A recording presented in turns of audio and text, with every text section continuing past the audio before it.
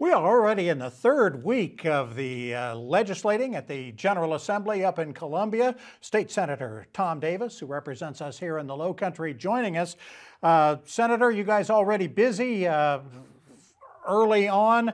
What are you seeing happening? Right. We are very busy, hitting the ground running. And I've been put in charge by legislative leadership in the Senate with two very comprehensive and important bills. The first is in regard to energy restructuring, making sure that we have sufficient energy capacity on our grid to meet future economic development needs and also, frankly, to meet current needs so we don't have blackouts.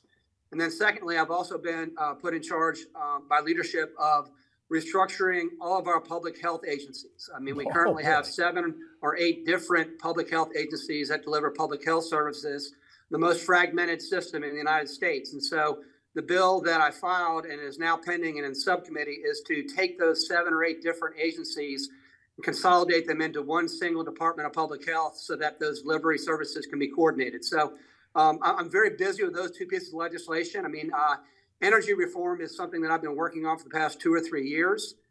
We need to bring more natural gas to South Carolina. We need to go ahead and be realistic about when we can retire coal plants. I mean, we want to retire the coal plants because it's a very dirty form of energy. But by the same token, you don't want to retire those coal plants until we have some replacement energy source online. So we want to do that. We want to also explore small modular reactors, new nuclear technologies that are available. And quite frankly, we also want to open up markets to more solar as well. So it's an all of the above strategy here in South Carolina: natural gas, coal, wind, solar. Nothing's being ruled out. So I'm really looking forward to tackling that and getting that done before the session's over. Absolutely. I want to ask you real quickly, how did we do the grid that you talk about during this recent cold snap? I think a lot of people were concerned, boy, we're going to be okay. This is not going to be a Texas situation from a couple of years ago. How'd we do? We turned out to be okay, but what people need to realize is it's a close call a lot of times, and that there's good cooperation among our utilities, whether it's Santee Cooper or Duke Energy or Dominion. I mean, they do a good job of working with each other to make sure that if one utility has excess energy and they can dispatch it to another utility, they work well together. So that's one of the things that I think holds us in good stead here in South Carolina is we have 3 utilities that work together.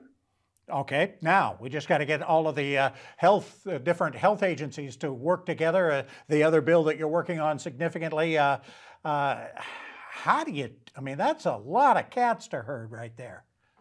Yeah, but I enjoy it. I mean, it's something, I mean, I've been an attorney for 38 years. I mean, I'm used to transactional negotiations and negotiating large settlements. And so when you're dealing with something like energy, for instance, you look at the various stakeholders. You have the 3 utilities, as I say, Santee Cooper, Dominion, and Duke.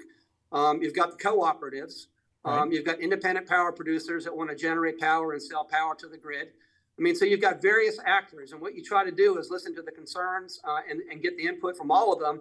And it's sort of like a Venn diagram. You got all these circles out there, and you try to figure out where the overlap is, and that's the sweet spot. So I'm in the process of working with my colleagues and figuring out where that sweet spot is. But the bottom line is we want to make sure that we have adequate energy capacity.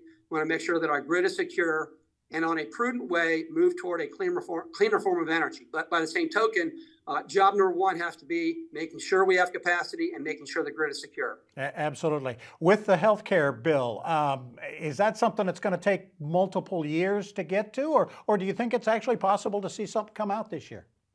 It'll be done this year. Really? Last year, I was put in charge of the bill to restructure DHEC, to divide it into 2 different agencies, Department of Environmental Services and Department of Public Health. And so that's been done. In regard to the Department of Public Health, it was agreed that we would look at all the other healthcare agencies that deliver healthcare services, like Department of Mental Health, Department of Disabilities and Special Needs, DEODIS. I mean, and bring them under one organization. I mean, right now we have 7 or 8 different agencies, different information systems, silos, not communicating with each other. It's a very fragmented system. So, and this is a bipartisan thing. I mean, it's not a Republican or a Democratic view here. We're just about delivering public health care services efficiently to the people of South Carolina. I put a lot of work into this during the summer and the fall. The bill's been filed in the General Assembly. We've had a subcommittee hearing on it already. I anticipate getting it moved out of subcommittee this week into full committee, out of full committee onto the Senate calendar, out of the Senate over to the House by the beginning of the month. So I'm pushing this thing hard, and I'm very optimistic. All right, let me let you get back to work then. Thanks so much for your time, State Senator Tom Davis, our representative in the South Carolina State Senate. Thanks so much for joining us. Thanks for having me. I appreciate it.